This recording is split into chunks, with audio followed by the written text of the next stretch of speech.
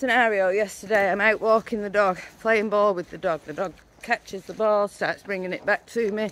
A kid comes up from behind you, so you've not seen the kid, running towards the dog to try and get the dog or the ball. I think it was saying dog, dog, dog or something. So I'm saying, don't touch the dog, don't touch the dog.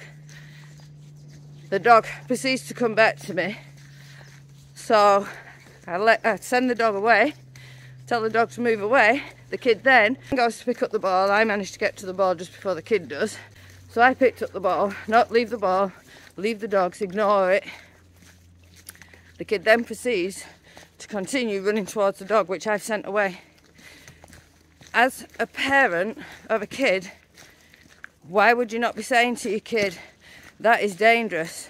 Why are you leaving it to a stranger like me, who doesn't know nothing about kids? I shouldn't have to worry about somebody else's kids. I don't have kids.